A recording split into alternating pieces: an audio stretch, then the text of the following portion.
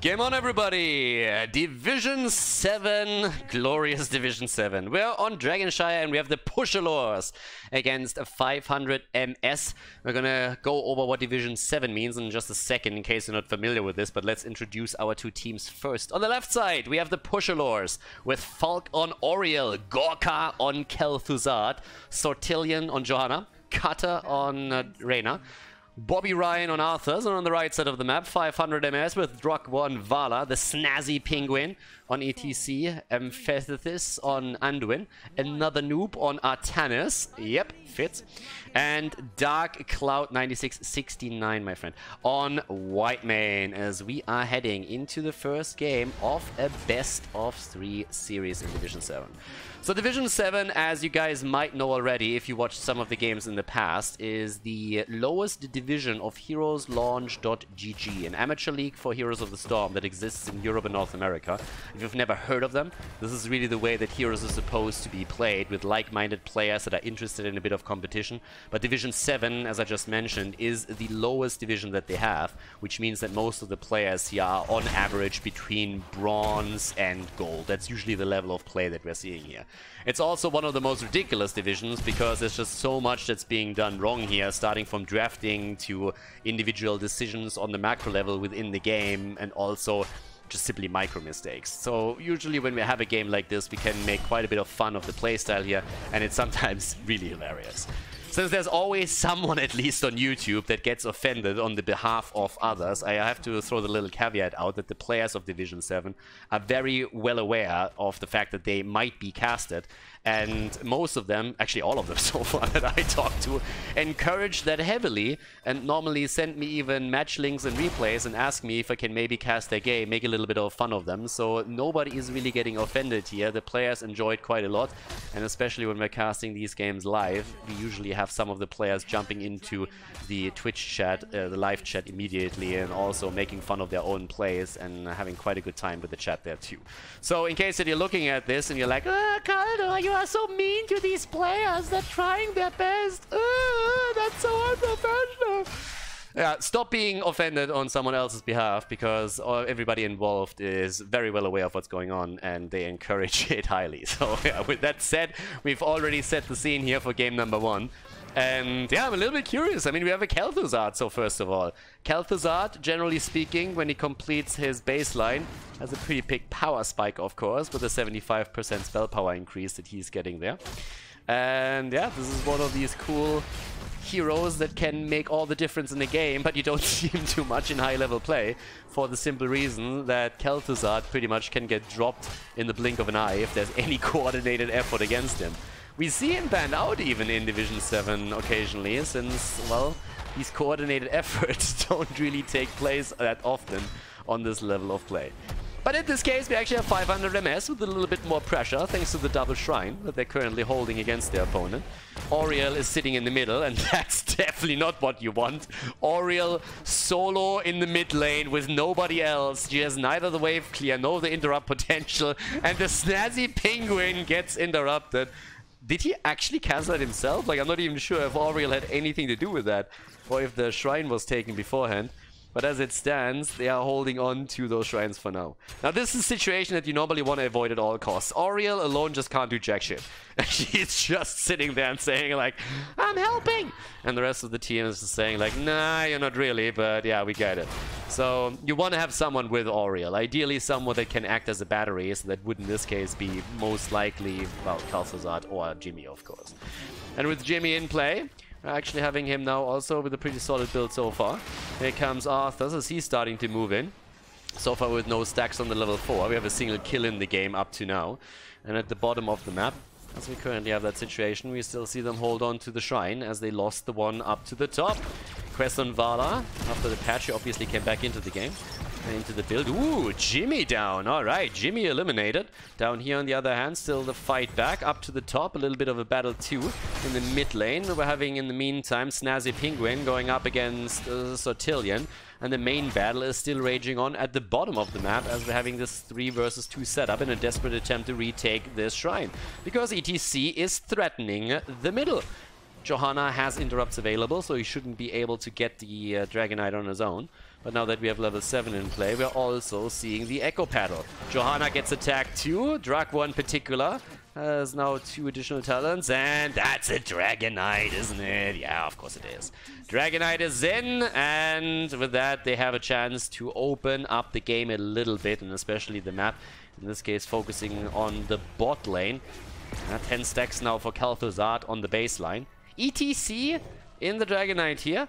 So they're still relying on the rest of the team. The Arthas factor is actually something that I'm really curious in later, because I mean, Arthas is still a little bit of a noob trap, and it's a hero that, if anything, you see him on Battlefield of Eternity because of amateur opponent. Seeing him on Dragonshire is more than a bit weird to me, to be absolutely honest. But right now, the team in red is not looking too bad. But let's see how Arthas deals with that at the top lane. Interestingly enough, Arthas still going into Rune Tap, which you normally only see with the Icy Talons on level 4. It's more of an auto-attack build style that you have with that. Normally it's the Icebound Fortitude on level 7 that is prioritized in the Arthas build that we're seeing. The first Dragonite hasn't gotten too much value. They have barely moved through the wall here. And granted, it's got changed a little bit. Ooh, there's a good connect, and a little bit more damage done too. 15 stacks now for Khaldor, so that helps. But up to the top, another noob is still working with this. And good old Bobby has a little bit of a problem connecting those Howling Blasts. I mean, we are right now 5-6 minutes into the game, and he's sitting on 3 stacks only. That's not something that you write home to mama about, because she's not going to be too proud of you if you list those down. And you probably have that overachieving brother that was already able to complete the quest within the first 3 minutes of the game, and she's going to compare him to you, and you know, then you're going to get just mad and it just ruins your day. You know how that goes. But also, nice save here against Vala, and level 10 abilities are in. And with this, we have actually Rain of Vengeance grabbed by Vala immediately. Could have even seen her go into Strafe. It's a cool talent to have if there is no... I mean, it's a really nice damage output talent that we see a lot from Granite Gaming's Tai and other players. If you don't have a Greymane or Genji or any hero that can really jump onto you, then Strafe is kind of nice if there's not too many interrupts on the other side. And there obviously will be a few, especially with the Blessed Shield on Johanna, but you can still play around that. Anduin with the Salvation, the Holy World. We're having a Suppression Pulse here. Still the pressure at the bottom of the map, and Khaldor is down. Our little Lich gets wrecked. And with this, we're now having him also with the Shadow Fisher. Ooh, and it's time for Sindragosa. Alright, Sindragosa is getting played in this game. Yeah, that's actually a pretty cool one. And obviously with Echo Paddle on level 7 for ETC, we're also looking at him playing Stage Dive now. Which is interesting considering that Arthas is the offlaner, so ETC normally now wants to be on the offlane a little bit to get the additional value for them. So I'm slightly curious how they play this. If they actually shift Arthas into the main lane, because again, ETC wants to be on the side lane if you go into Stage Dive. There's actually very few teams that play Stage Dive if they have, well, a main tank ETC. Granite does it occasionally, but it's not really the norm. Usually it's a switch that they have prepared for later on in the game. Also, a little bit of a push topside now. Bottom cam got taken, and there's Sindragosa trying to push through already. Immediate ult from Arthas. And we have now at least a level 4 quest completed from Khaldor, but they're trying to break through the wall regardless. The problem is that it's a push against a push, and with 2 heroes to defend topside and that additional bruiser camp taken at the bottom of the map, you can already imagine who's going to win that little encounter. 500 MS is pushing through pretty hard here. So yeah, get that done. In the meantime, we're looking towards the damage output as the fort falls. I mean, this is a bad trade on all ends. So how would you actually make this trade a little bit better? The proper way to go about this is to go for the fort at the top, sacrifice your fort at the bottom, and before your opponent pushes into the keep, Hearthstone back and defend. So this was just a loss on every single aspect for the blue team. It didn't help them at all. They weren't in time to defend the bot lane, and they didn't get anything out of that either. Get the kill against Vala though, so that's at least something. Vala a little bit too ambitious in that case. Especially against the Hyperion too. But yeah, if you find yourself in that position yourself, push the fort down, accept that you're going to lose the one at the bot lane first. Your opponent, if they know what they're doing, is going to start pushing for the keep itself, and then you Hearthstone back, defend the keep, and hold that. But you have at least traded evenly into the towers here, or into the fort, so that's actually really important. pretty bad talent on level 13 for Vala, not gonna lie. Tempered by Discipline might be interesting if you ever go into an auto-attack build, which honestly you should never do outside of ARAMs. But this is not really the best talent to go for here. Usually we see Gloom taken on that part. Tempered by Discipline doesn't really give you as much if you go into that build here. In this case, a little bit of extra sustainability seems to be something that they're hoping to achieve, but yeah, not really the go-to. Neither Holy Fury with this, a little bit more AoE for them. And the aggression in the middle, and ETC gets wrecked. Nice catch. 13 versus 14 now as we're 10 minutes into the game. I gotta say, I mean, it's still fairly even. Now, there's a lot of choices, of course, that are being made that might not be ideal. We went over a few of those. Question that also just like overshadows everything here, like Damocles' sword, is when exactly will Khaldor reach his baseline completion? Because once that he does pull that off, we are going to see him with a lot more damage that he currently has to his name. And Khaldor is sitting at 10,000. Not really comparable to Jimmy. But once he has the 75% spell power increase, he is going to really get some solid damage out. And that is obviously mainly burst, if he connects everything right. So that is going to help him a lot too. With that said though, we are still looking at a game that is not really that kill heavy yet. So in terms of talents, we have the triple strike on the side of Arthas. It's even an attempt to steal the camp away. Johanna is doing that pretty much solo. Someone should help her a little bit, but that also means that the tank isn't here. And Johanna is realizing that was a pretty dumb idea and starts moving away from it, so doesn't accomplish anything here. And tries and help out the team, but the Hyperion has already been used to zone them out. With the double control on the shrines, it didn't do too much. But again, if you want to move into your opponent's camp, you gotta be a little bit quicker than that. You can't just simply send Johanna in here. With Conviction on level 4, there's an Albeatha. Here comes the fight though. ETC jumps straight onto the point. Immediate interrupt against Anduin. And we're seeing the kill against Auriel.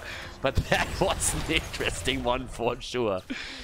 ETC doesn't get a lot of value currently out of his ult. Again, if you go into stage dive, the normal idea behind it is that you can split off from the main group of your team, get side-soaked damage, and jump into the team fight to give your team a numeric advantage in the team fight itself. And he's currently not doing anything out of that. If you're trying to play it a little bit differently, there's the Howling Blast. Doesn't even need it. Why? Oh, at this point I'm not so sure anymore who has the 500 MS. It seems more that Arthas had a little bit of a brain lag by 500 MS here. That thing was definitely not needed anymore. Rain at this point probably just turns around and is like, dude, you serious? That didn't do a whole lot. But yeah, why not?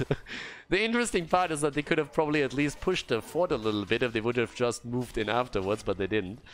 Now that we have level 16 in, we're actually seeing the Seething Hatred.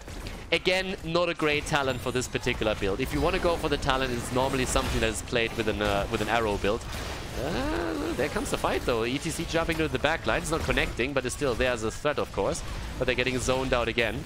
But yeah, Seething Hatred is more so a talent you take with an arrow build. If you go into punishment, it's either Manticore if you have a good target on the other side, or you go into the Frost Shot. So not really a great talent that has been taken by Vala here.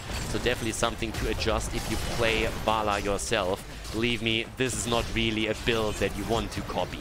So there's several elements of that build that just don't really come together here. Falk on Auriel though, he's down and so is Arthas. So that's 2 kills for them, 16 versus 16. And still value found at the top side as they're pushing through with this one. Okay. And right now we're actually having the fort getting destroyed here quite quickly. And Arthas is trying to reclaim the top temple and see if they can maybe get the second Dragonite for themselves here. Still not completed, Gorka with the baseline quest and gets shit on in the mid lane. Too far out, don't know where your opponents are, gets jumped on, and then there's a Dragonite afterwards immediately. So now we not only have a level advantage for 500 MS, but we also have them with a kill advantage of 2. With level 16 talents now in on both sides. That's... Get wrecked! Anduin gets locked down and completely busted into the ground. Yep, so much for that. Khaldor just proving to be superior here. Reign of Vengeance is a little bit late to do anything against Khaldor, but yep, he is back and he is ready to rock and roll, especially now that his baseline is completed. Arthas is sitting at 134 stacks, is soon going to be done with that. Gets actually thrown into this one, and well, is apparently not interested in Vala. Okay, fair enough. So... the level of zero coordination here is amazing. They still get the kill against Whitemane, but I love how Arthas the entire time was just absolutely unimpressed by what was going on there. He first walks past Vala, doesn't care at all. Then he wants to go for Vala. It's like, maybe not. Then he looks at Whitemane. The rest of the team is like, go, go, go! And Arthas at no point just even reacts. There's no Frozen Tempest by him. There's no Howling Blast. They still get the kill, so it's fine. But it's actually pretty impressive. There's another punt. And they could maybe try and go for that. Nah, Jojo is going to be fine. Jojo's going to be fine. That was an early shield, Jojo might not be fine. The Iron Skin came out a little bit too early. But again. So second Dragonite has been taken. Can't really say that they got too much value, but they have 2 forts taken down. So again, they are ahead in structures. That's undeniable. We have level 19 against 18.5. We're currently sitting in a setup where, well, look at the damage actually. 51,000 for Vala. So despite the fact that the build doesn't really come together here, she still is the main damage dealer for the team. I mean, also the only range damage that they really have. They're pretty much currently rocking the rest of the setup here, mainly with Arthas trying to chip in a little bit. And that double support that they're running is so far working out for them. Here comes the kill against Reyna, and they get another one against Oriel as well. Sindragosa from the back. Arthas running away, though that doesn't help them. Khaldor is at least trying to get a kill, but he's also getting murdered. And with the double support, the sustain is just there, and Vala just keeps on killing it. The harder she can go, the more aggressive she can be, the better for them. And Arthas here again. They're dying for camp. Arthas drops the Sindragosa, but then at the same time he has this big problem where he just doesn't really feel the need to walk into the fight and tries to walk around it. And by the time that he's finally in any position where they can maybe pull something off, the rest of the team is already dead. Now, they get the camp at least, so it stops the camps from coming in, and at the top they have a little bit of push value here too, but obviously that keep is down, and now there's an attempt for the core even. Well, Jimmy is nearly there, so I don't really think they can finish the core off, but things are obviously not quite looking as good as they would hope for. So let's see what exactly is going to be played out by them. There's still a little bit of a push at the bot lane. Arthas has currently dealt with this. Now they're not out of this yet. Red team still has a chance to win this, don't get me wrong. Blue team, well, or less. Red team is obviously ahead, not only in kills and experience. They have a level 20. But also when it comes to pressure through the bot lane. But there's another Dragonite up for grabs, and that might be the moment where the blue team can turn it around. The Pushalors need to push a little bit harder if they really want to get value here. Arthas is employing the fantastic wave clear that he has to get that lane. The rest of the team is currently just rotating around and attempting to hold the middle. Okay. Jojo, don't use that blessed shield here. Wait for the rest of the team. They need to kind of try and 5-man. I'm actually amazed that Khaldor is completely alone on the map at the top. This late in the game, you do not really want to have him without... They just get the dragon.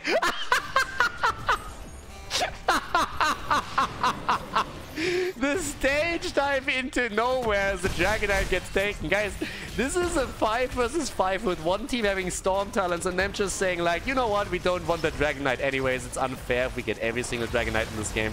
We're going to give you one too. That's pretty much what just happened. And and ETC jumps in way too late. They just gave the Dragonite up. Oh god. The fact alone that Gorka and Khaldor moved top lane alone and didn't get punished for it is amazing. And then they actually get the entire Dragonite because the red team is just sitting there. I mean, if they're British, then they probably had tea time going on or something. I don't know what exactly happened there, but holy hell, they just gave that up without even blinking. We have on 20 now the Radiating Faith. I really don't know what exactly you want to do with that. We see it occasionally, but we also have the Absolute Zero now. And well, there it comes, Hyperion! Khaldor, the ult on Arthas, the bubble is in, where's the interrupt? Interrupt is there! And they try and get some value out of that, chasing them already. Our buttons are being pressed and very little is accomplished. Arthas is still going for the cooldown reduction. Has pretty much an insta reset on it. But now at the top they have to also deal with this particular setup. But yeah, AO is fantastic. So now we saw we saw the Sindragosa into nowhere and the stage dive into the zoning stage dive pretty much. Guys, I'm gonna stage dive in. They're never gonna see it coming. And I gotta admit, I never did. I never did see that one coming. That one came out of nowhere. But yeah, 70,000 damage by Vala now. The double support is obviously meant to absolutely empower her. And if you play a double support Vala, then you also want to play it with ETC. So that's everything is alright in that sense. It's not really the double support that you normally have in mind when you're talking about Vala though. Oftentimes you're more so talking about shields on a hero like, let's say, well, Tassadar that comes in with that, who has additional wave clear. Because Anduin and Whitemane, they are not really known for the wave clear that they have here, the AoE damage. But here's a little bit of action going on in the middle. Keep that absolute 0 in mind. Arthas goes for ETC for just a second. Can't really do too much here. But it's time for Dragonite. And we are 20 minutes into the game. Division 7 so far is delivering. And the main question is obviously now who gets this one. Because it could be, might be, should be the last one of the game.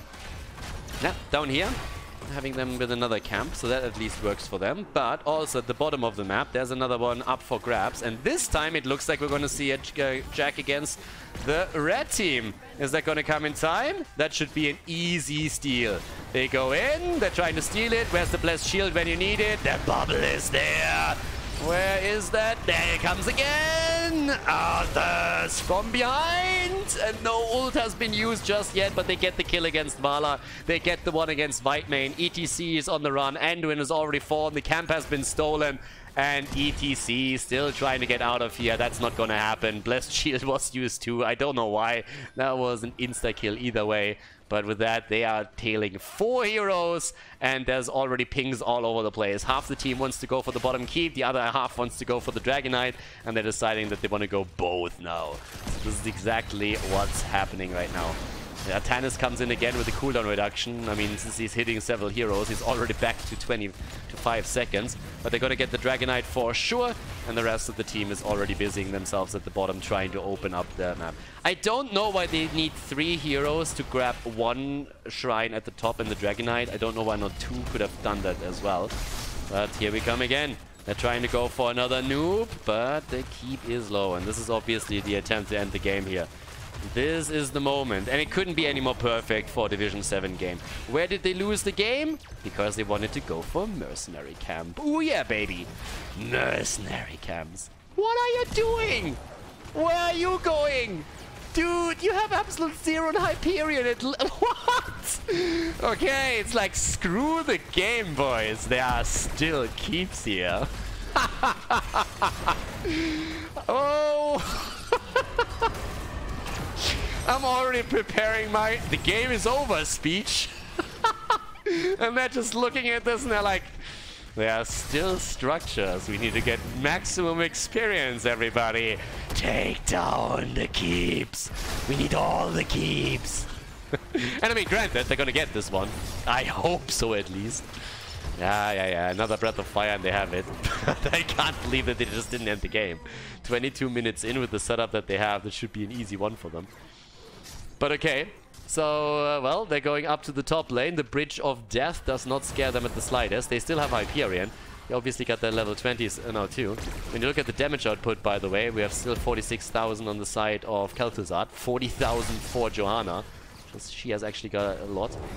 But yeah. So here we are. Here comes the stage dive. Where's the absolute 0 when you need it? Hyperion, come on! And there we go!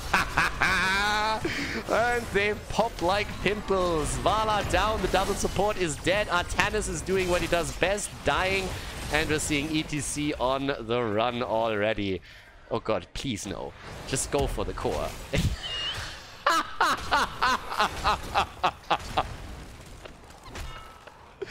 Oh, thank you. The rest of the team goes straight for the core. And they ping Bobby and they say like, dude, come on, like, now you're overdoing it. So yeah, they go for the core, try and get also the kill against ETC. You should never stack on the core like they do, by the way. That core does splash damage, so that's not really a smart idea. They're gonna win it anyways, but yeah, if you are actually attempting to kill the core, spread out and just stutter step around it, or it's gonna do extra damage against you. ETC goes down, so does the core. The Pushalors with a victory in game number 1 here in Division 7 against 500 MS on Dragonshire.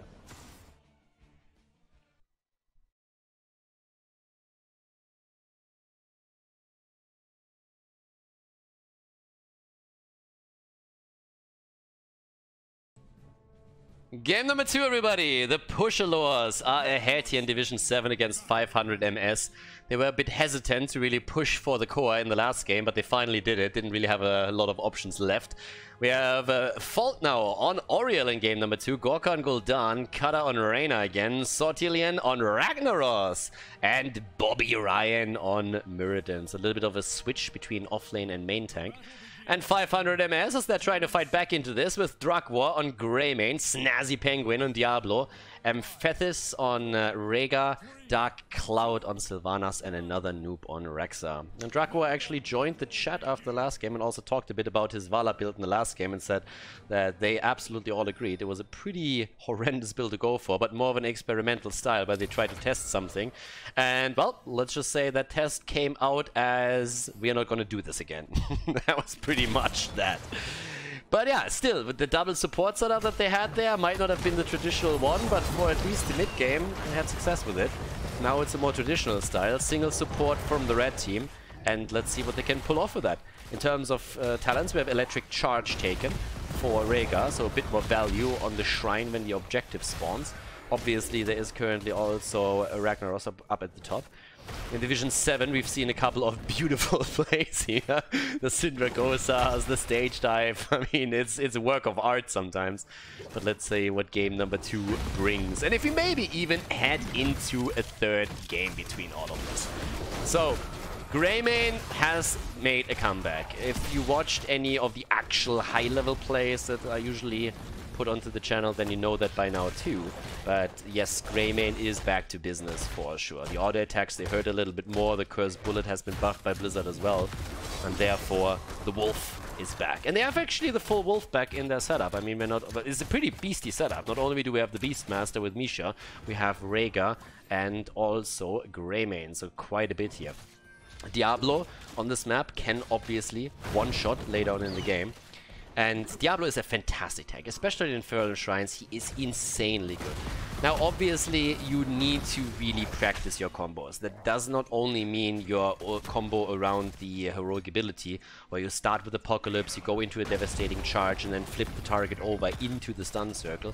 Standard combo for him. But also, after level 16, you really want to try and get the double stun connected with a shadow charge after a flip. And that's really where Diablo can one-shot people completely. And that's something to watch out for if you're fighting on the shrine at any point here. So something to keep in mind for sure. But as it stands, we're now also seeing in addition to that, obviously the Oriel factor again, fight or flight here for Jimmy. And Oriel has already done a really decent job in the last game, not only on the heals, but also when we're looking at some of the stuns into the walls, it was pretty solid work too. Rexa with no animal husbandry, so not going into the memes. Instead with the Hunter-Gatherer embracing the extra armor that he's going to try and get later on. So this is actually going to work out. But, well, at the same time, we're still seeing the Sepulchre's Hunger here, plus the Catching Fire. Ragnaros is always a bit of a weird pick. And traditionally doesn't really do all that much for you. On the big maps you can have an impact. It's always the question, do you go into Lava Wave or do you actually go into Sulfuras? If you have stun setups, you're trying to go for insta-kills and Sulfuras is the weapon of choice. If you are on a lower level and you're trying to play with Lava Wave, it normally means that you're attempting to get some macro advantage over your opponent by pushing with the Lava Wave the lane opposite to where the objective spawns. And that might be something that they're trying to embrace here. But either way, most of the time you will see different offlaners just because they give more value. And since this is also, I mean, again, this is a bit for fun. Obviously, we can make some jokes about some of the talents, some of the plays that are being made here, but let's not forget this is the amateur scene. This is actually the lowest level, which means we're looking at bronze to gold on average. But it's also really nice for a lot of people to learn by just looking at these mistakes and saying, okay, what do we have to avoid? And the one factor that I can't stress enough is how to actually play properly if you are on a lower level and you want to improve. And it's really just to focus on 2 to 3 heroes in your role and just try and perfect them instead of having too many heroes that you play where you think you can play 10 heroes, because I promise you one thing, if you are on that level of play, you don't. Focus on 2 and 3 heroes. Might be a little bit boring, but if your goal is to move up in the ranks, then yeah, focus on a role, focus on a couple of heroes and play around that. Talking about playing those heroes, I mean, the red team has already taken a little bit of a beating on this. They have taken the advantage when it comes to the stacks, and I like that they move back to tap the fountain. I really like that a lot. So that shows that they have some coordination here, not YOLOing into this single-handedly, but just tapping, straight going back in, trying to get the kill against Reyna. Jimmy is low, but the stacks are there for the blue team. They're abandoning it for a second. They should really focus on the objective now instead of getting the kill here. And they're losing the objective. What? The Pushalors with a massive fail. Instead of just simply sacrificing Jimmy and getting the objective, they tried to get the counter kill against Rhaegar, moved away with 37 stacks that they had. They lost a second hero and they lost the objective. At least they baited the Punisher over, but that was just a massive, massive loss for the team in blue. Big, big problem. You need to make sure that one of your teammates goes for it. And now Ragnaros is dead as well. That's 3 kills against 0. And all of a sudden, we are not only talking about a bit of a snowball scenario, this could be a potential avalanche that is going to hit them. Not really how you want to start into the first objective. They had a good opening at the beginning, but this was pretty brutal. So, yeah, let's see what else we're going to get from this one out. I mean, all of a sudden, 500 MS is ahead. They played a really good mid-game, early game on the first map, but this is just making this a little bit worse now. So, yeah, bad move by the blue team, but let's see if they can maybe recover. We're having, in terms of talents, Mirrodin also going to the Sledgehammer. And I gotta be absolutely honest with you. If on level 4 you go into Sledgehammer, then it doesn't bode well for you if 6 minutes into the game you're on 7 stacks. That doesn't really look good for you.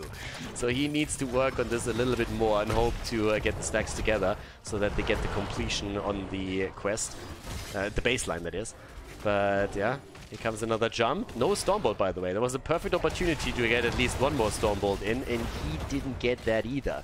So again, hit that Stormbolt and then jump out. We're talking about stacks. Gul'dan is sitting at 28, and we're also having 8 stacks only on Sylvanas. She needs a little bit more on this too. Here comes the attack again. Mirrodin connects the Stormbolt. Apocalypse is in, and the blue team is trying to commit Sudoku here. They're jumping in, they're losing Gul'dan, they are losing Auriel, and they just started a fight against an opponent that is on level 10.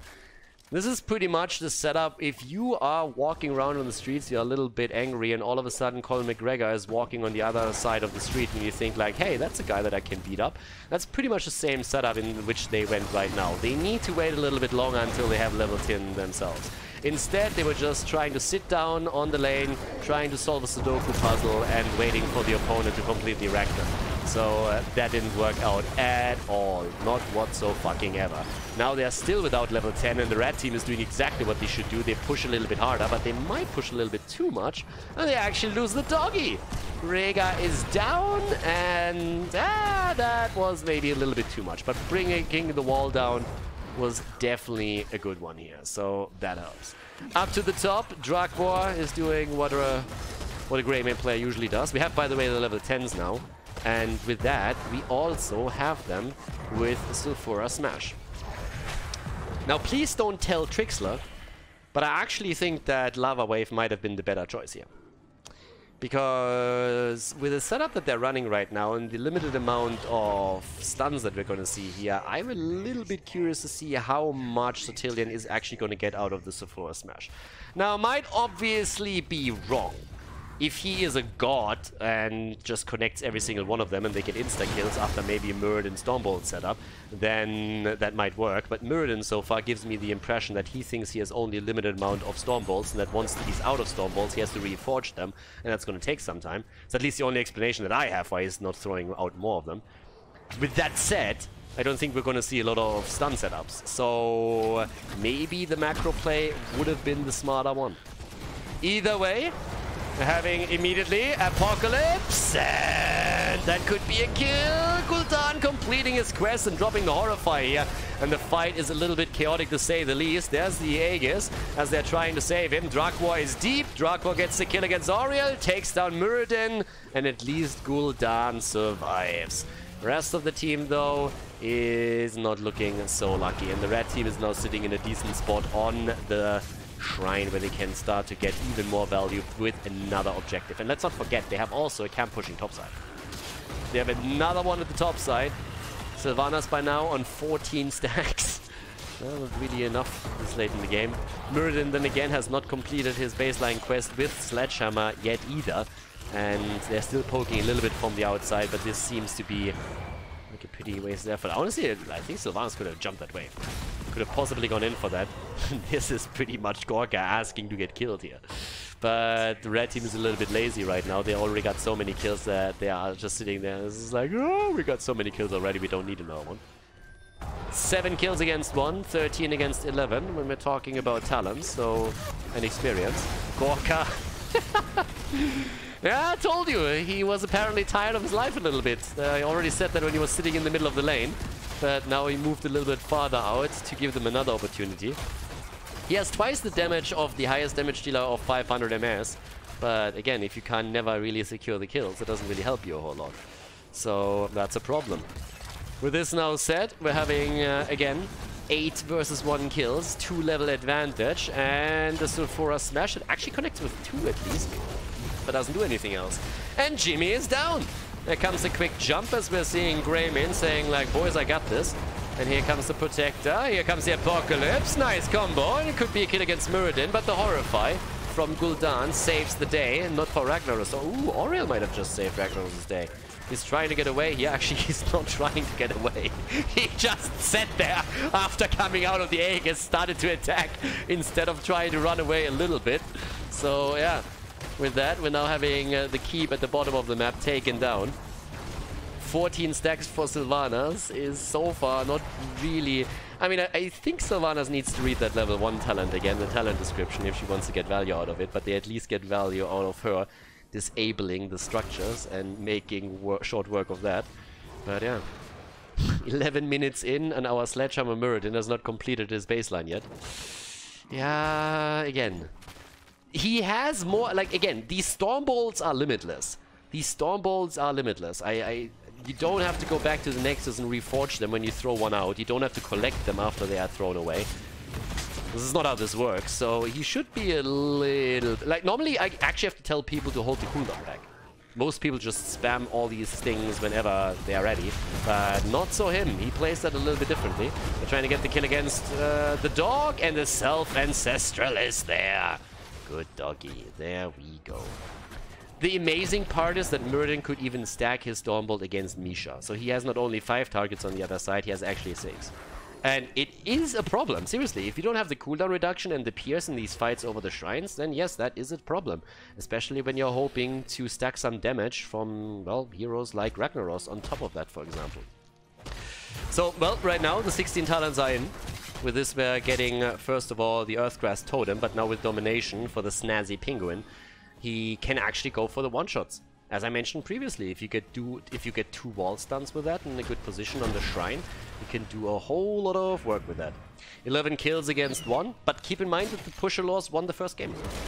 They won the first game, and, well, all that it takes in Division 7 is one team fight that you kind of ruined, and the game might turn against you. So, with that said, 5 manning the bot lane right now, pushing that out a bit, since there is obvious catapult pressure. Having the push towards the top now. And, well, with the camp that's coming, and the additional talent that they have, they could go for the keep, and it seems that is what they're aiming to do. They're anchoring with Misha right now. Oh, it's a little bit of a cocktail play that we're having around Greymin, who sits at 26,000 damage, still only half the damage of Gul'dan, but as we said before, the effective damage and the quick kills that they're getting are absolutely worth it. So they're starting to jump in again. 3-level advantage. Shrine is activating another 17. They're trying to poke a little bit. They don't find the opening though. And I guess they are just going to move away and move on to the shrine instead, which is exactly what they should do. And the blue team obviously finds themselves in a spot where they have to say, okay, how are we going to do this? Are we actually going to try and wait for level 16 and just defend, or are we just simply YOLOing into the shrine and hoping for the best here? And since this is Division 7, that's definitely going to happen, and it's probably also the better choice. Muradin missing the Storm Bolt, jumping out, leaving Ragnaros alone. And the Horrify saves him for a second. Auriel helps him out for another moment, but that's the kill against Raggy. And now we're having another quick kill right there. Yeah, Muradin is nearly done with this quest. 14 minutes into the game.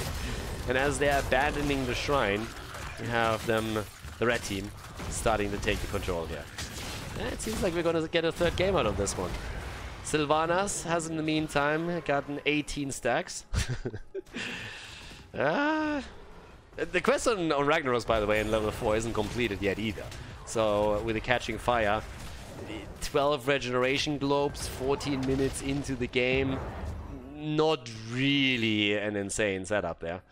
But yeah, this is definitely going to be another objective for the team in red, and 500 MS has so far controlled pretty much every single aspect of this game, if you're honest for a moment. So they're starting to move straight through the middle, try and take that down, but well, that setup now for them works really, really well. I mentioned it previously, Ragnaros, probably not the best choice for this.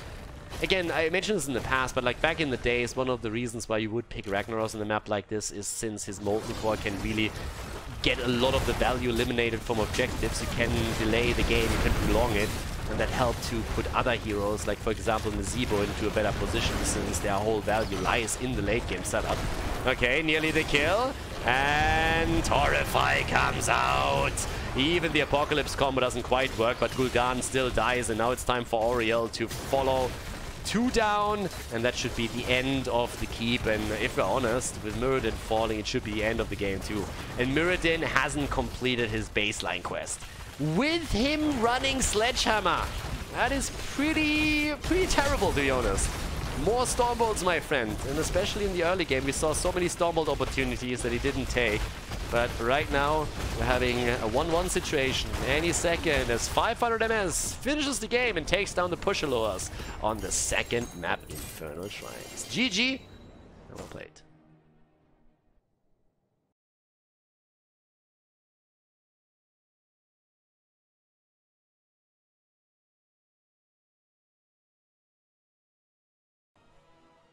Game number 3, the final map, everybody. The Pushalors with trouble in game number 2 have decided to go for a more aggressive strategy around Illidan, played by Cutter. Here in Cursed Hollow, we have Gorka on Fia, Coffin Girl, Falcon Tyrande, Bobby Ryan on Arthas, back to the roots, baby. Sotillion on Johanna. Very reminiscent, actually, on some of the heroes, at least, from game number 1, where they took the victory.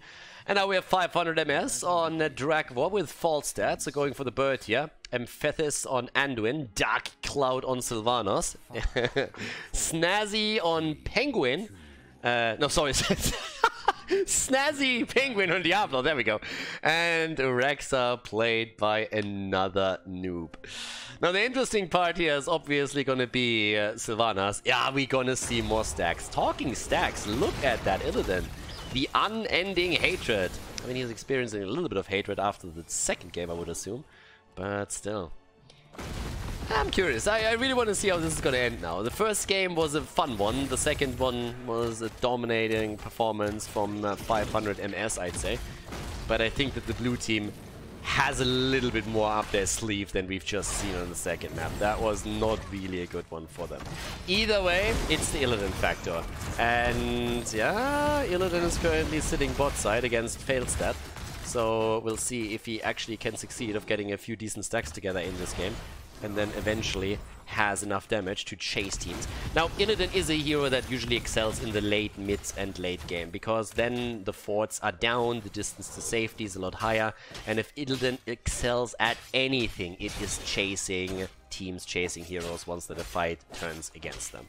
So there is a little bit of CC, obviously, on the other team, which is important to control Illidan, but let's see how good Cutter is on this hero.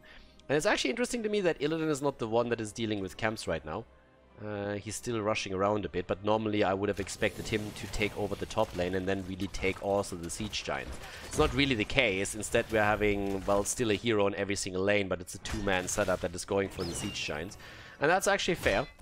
Now, Falset is taking this too. Shouldn't take it yet, though. That's a little bit of a mistake from Drugbor, because as you can see on the minimap, this objective is spawning first at the top, so these Siege Giants get a lot of value around the first objective. So if you go for the Siege Giants this early, it means that the Siege Giants will arrive at the bot lane very early as well, and your opponent can take them down quickly. So normally if you have the Siege Giants on the side of the map where the objective doesn't spawn the first one, you want to delay it a little bit and take them later, and then you can focus the early efforts, for example, onto the camp right here. But you kind of want to time this a little bit, either one or the second. So this is definitely something to watch out for. A lot of the maps, it's super important that in the early stages of the game you try and get those timings right, and then you can set yourself ahead already pretty much quite a bit in the game itself. One of the reasons why we're always saying about, like, watch the pros play and try to take something from that. Commentary usually includes at least some of these hints, incorporate into your own play. Make sure that a shot caller is taking all these things into consideration, and then if you play in an amateur league on a very low division, you normally will be able to get a lot of value out of that, because your opponent might not be aware of this, and then they fall in the trap where you get a huge advantage. And now here at the bottom of the map, Illidan is currently trying to at least make the bird a bit angry, with the camp now taken in the middle. It's a bit of a better position that we're seeing for the blue team, because the towers are going to help de-push all of this, and then the camp is going to get value here. The only question that comes with it is, are you able to delay the top fight?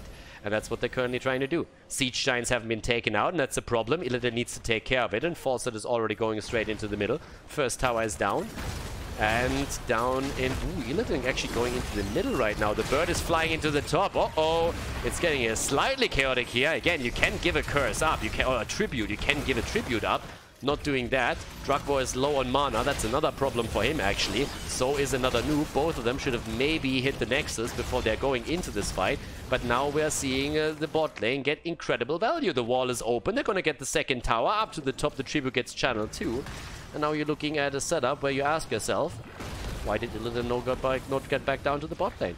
If you are in that situation in the first place, you can just rotate down, you can take the Siege Giants down, and you give up the first tribute. You say, okay guys, they outmaneuvered us a little bit with the camps. Well, Illidan wasn't able to get enough just yet. Just move away and play around it later. But that wasn't the case here, so yeah. With that said, we're at least having Boomerang taken on level 7 now with this build, and we're also seeing Updraft.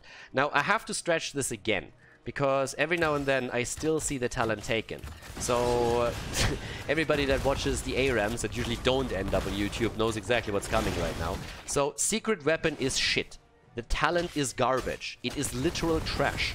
So, even if you go into an auto-attack build, never ever in your life take Secret Weapon.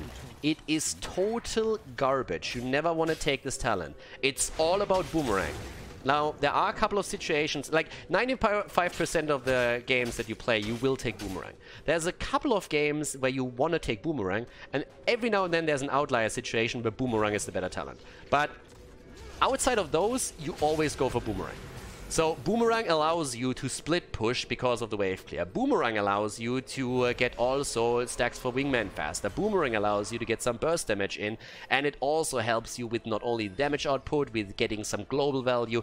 Believe me, Secret Weapon, it's shit, it's garbage, it's a noob trap. It's Blizzard's IQ test pretty much. And if you take anything else but Boomerang on level 7 and you actually spec into a Secret Weapon, then you failed that test.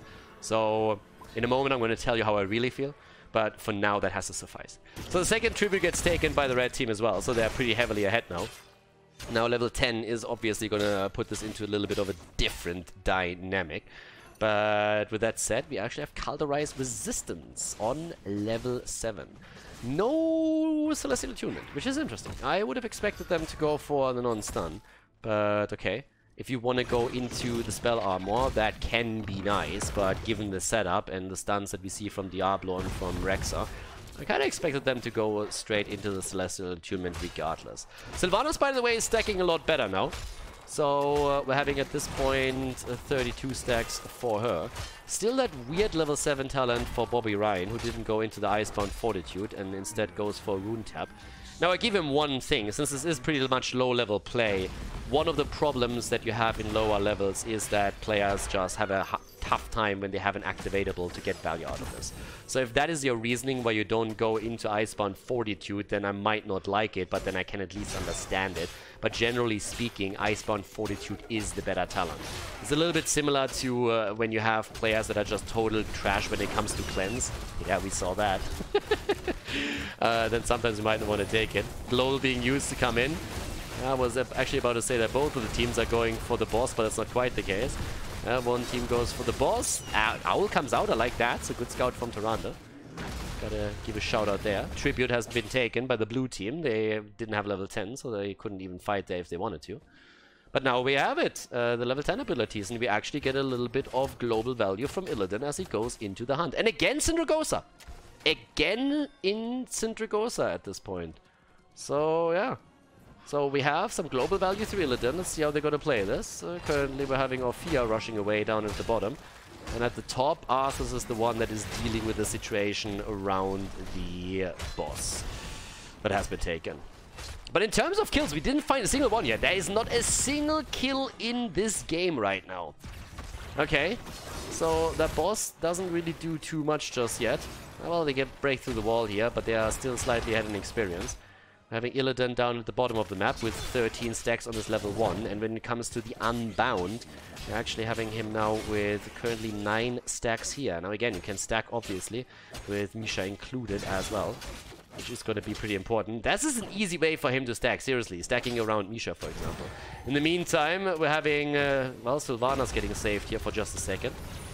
Already, up to the bottom of the map. Yep, Kata moving back out. And he's sitting at 15 stacks now, so he's soon going to be completed with this. Another thing that you might not know is he can actually stack damage after the quest is completed. So it's not that it's just all done after that. You can stack more, but that's when the quest reward hits you. That gust was interesting, but I guess they're just trying to buy some time here. Now, with an owl, that could have been a problem, but as it stands, we're having the curse against the blue team. Still trying to fight here, but at this point you could also just try and move away and see what you can get. Here comes Sindragosa and the Apocalypse. And that's a nice one, but that's not the only one. Wearing the jaws clasping on as they're trying to make the play for Diablo. Instead they're settling for Misha, and Sylvanas is at the top lane and is doing split push things. Animal Husbandry, by the way, for Rexa is starting to give him also a little bit of value. Again, there is no single hero that has died in this game yet. So Animal Husbandry on level 4 is these days not quite what you see most of the time, but in this case it has worked out for them. So currently looking at Rexa, we're actually seeing him with a bonus health of 850, which is not really too bad. So yep, 850 for him right now. Just to give you guys a bit of an idea there. And with 2 forts eliminated, it seems like another one is going to be attacked now. So they're moving straight into the middle at this point. Okay. That's a 5-man setup that they have right here. And the blue team trying to defend. 110 minutes in and we haven't seen a single kill yet. What is this? Division 7? I don't know. Alright, that might be Division 7. If you go for the boss right now, that could be an interesting fight for sure. The pings are there. Here comes Illidan. Yeah, you only YOLO once, baby! He comes in, tries for the YOLO. There's a little bit of damage, but Illidan is already incredibly low. That gust was also quite fantastic. Yes, the hunt into the back. And they get the kill against Sylvanas. Yes, they do. Illidan is jumping back in again. Coffin Girl is low and also falls after using the Shadow Waltz here. And this seems another kill against the front line as Johanna dies. But Illidan a little bit too aggressive. Honestly, I feel in this case they could have really fought a nice fight, but Illidan for some reason felt the need to jump into 4 heroes and just said, let's YOLO this shit. Didn't quite work out. We'll have at least Sylvanas eliminated, but now it's 13 versus 13. That might be an issue. I'm not sure if they can really pull this off. This is something that I would be contesting. And yeah, they're realizing that they're missing quite a little bit on damage and they're already moving away from it. I don't really think that the blue team would have let that slide. Illidan is already sniffing around the edges and is saying like, maybe we can do something here. Falstad, by the way, with a bit of a weird build, I gotta say. Giant Killer on level 4 is not, 13, is not really a strong talent unless you go into Seasoned Marksman on level 1 and spec into an auto attack build. So traditionally, if you're going for either a wingman style or just in general this build, you want to have the cooldown reduction and the fast activation of your trait, and make sure that you get value out of that and therefore more damage out of all of this. So yeah, not really the traditional talent to take. Don't really think it gives you a lot of value. Again, if you want to go in an auto attack style, still take Boomerang on 7, but Giant Killer needs to be coupled off with the level 1 Seasoned Marksman so that you get a bit more stacks out of that. With that being said, though, we have now 13 versus 13. Illidan is dealing with the bottom lane, and since he has his quest completed, he also has the additional damage right now. Rexa still hasn't fallen, which means that he is currently set up with a fair amount of damage, actually. Sorry, a fair amount of hit points. He's sitting at 4,400 hit points right now. And, well, the boss is taken as they're letting this one slide. I like that choice. It's not a bad choice. Question is, can they maybe even go and contest the top? And I don't really think they're going to be fast enough with this, because again, Sylvanas is obviously there, there's enough damage, so we're looking at an even exchange.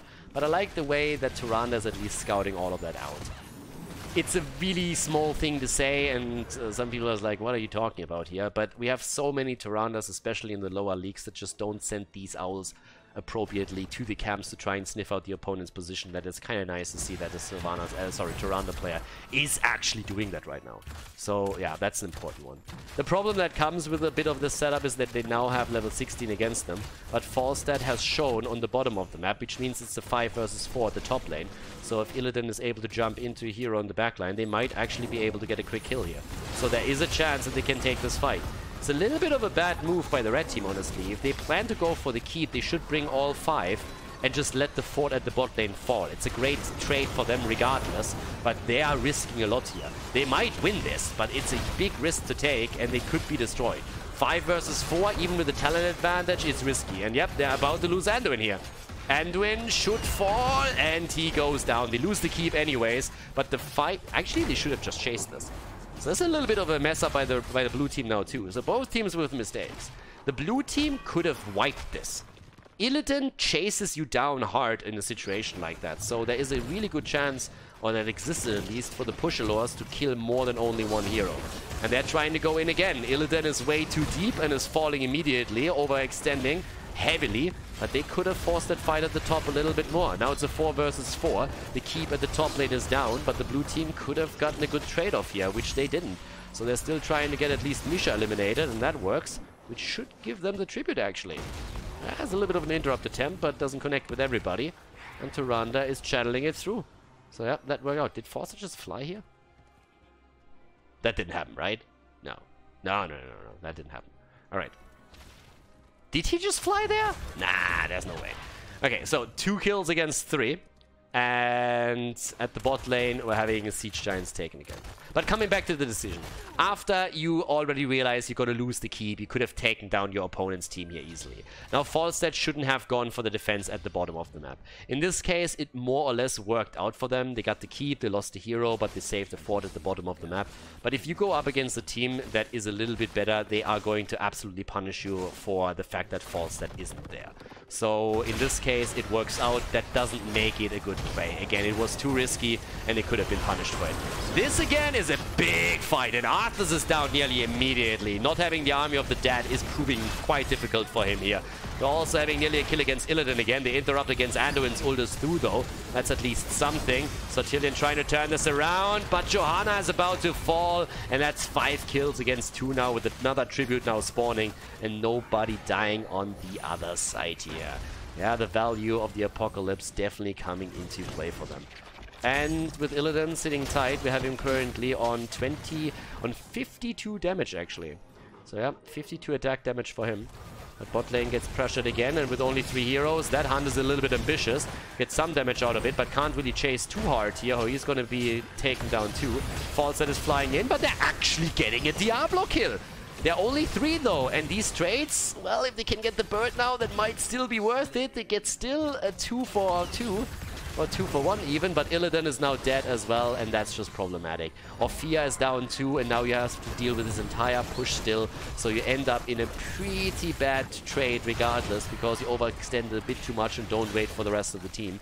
The keep is taking damage. They might get the counter kill, and they do against Sylvanas, but they still have to deal with the siege giants in particular. That's currently what they're attempting to do here. 2 tributes against 2. We have 19.5, so nearly level 20 for 500 MS. The Pushalors, on the other hand, still an opportunity. Interestingly enough, Illidan has not completed his level 4 quest yet. He's 3 stacks short from getting that done. In terms of damage, Orphea sitting at 77,000. But yeah, having a little bit more setup, it can actually be nice if you have just that coordination. But that's the next setup that we're having right here. In the meantime, when we're looking also at our builds, we have the Blades of Azeroth now in. And with a 5 versus 5 and most of the cooldowns just about to be coming back, we have a little bit more there. Oh my god, Crippling Hammer. Again, guys, 13-16, you want to have the cooldown reduction and the faster activation so that you get more value out of your spells. That's a normal build to go for here. So yeah, not really what you want to do here. Now that was a nice setup, stun into stun. They're trying to set up more. Unfortunately, Orphea doesn't quite get the value here. So that's a lot of abilities used for little value. And here comes the Apocalypse setup as they're trying to go for the kill. They're going for Jojo. No level 20 for the blue team, but they're still doing fine and they're about to get a kill. And now it's Illidan's time to hunt. He needs to be the one chasing them down here. And for some reason, he is the one channeling. So this is really a problem. Honestly, this is a problem. Illidan YOLOs into 3 fights now and has died in those fights nearly instantly. And when they finally get kills, he doesn't chase. Illidan needs to chase. If you have an Illidan in your setup, you want to chase. You want to make sure that you have an opportunity to hunt your team down and do that quickly. They go for the boss, which generally speaking, I don't mind, curse or no curse. I mind that they actually split this. Why? What is the value of getting this camp now? It's 0. If you get the boss already, that camp doesn't do jack shit for you. So you're actually splitting your entire presence on the map, and for what? That camp doesn't do anything here for you. 5-man the boss and then take another boss at the other side of the map, or push or move down, take the fort in the middle, move a little bit farther down. But yeah, splitting the hero, you just waste the time. So if you find yourself in a situation like this, make decisive decisions and make a choice and just go for that. Arthas pushing with this. Again, the question is why? What does Arthas do here? If you're looking at the experience, that's fine. Do you need that experience? No, you're level 20. Having Arthas here is just an invitation to kill him. So he doesn't need to be there. That fort is dead anyways. You have a boss and siege giants in this case. So they didn't get anything out of the curse. They just got, well, they get 2 bosses out of the curse, but they could have gotten so much more. They should have killed every single fort here at least. That's the big one. So again, in this case, obviously we're going to rip a little bit in that decision making, but this is an opportunity for everybody on the lower league to learn a little bit what they do. Taking a boss during a curse is not a problem. There's a lot of like Wood League players out there that have just graduated from Plastic League that will tell you, you can never do that. It's obviously a dumb thing to say. But you should still try and get value. Get a boss, move into the middle, take the fort there, move to the bottom, take the next boss there. Always keep in mind where your opponent is. They will have to defend. You will probably see them on the map. Don't get actually like captured anywhere. It's important for you. So now, as we're having a camp in the middle at least, there's the push at the bottom of the map. And well, there we go. There's an opportunity with level 20 talents now. Illidan has opted into Nexus Blades. Here's the absolute 0 as they're trying to go in. And the kill against Misha. And Misha kills are important. You oftentimes glance over them, but it's important to take that down quickly. That was a nice setup here against Diablo, and he gets stunned again. Oh, there's the Mighty Gust being used, and they can just rotate away from this now.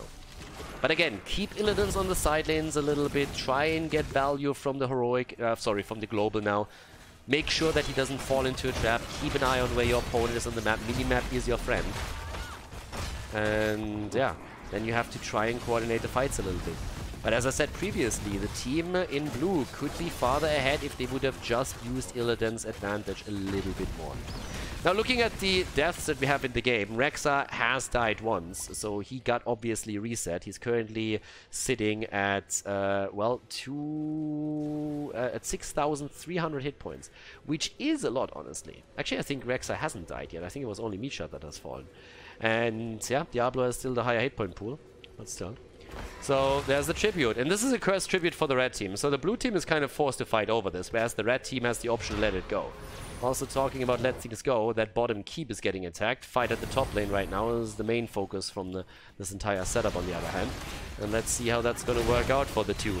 So already the damage in the back. Ult comes in from Orphea again. They could focus on Misha. Oh, Wind Tunnel. Apocalypse connects still with 2.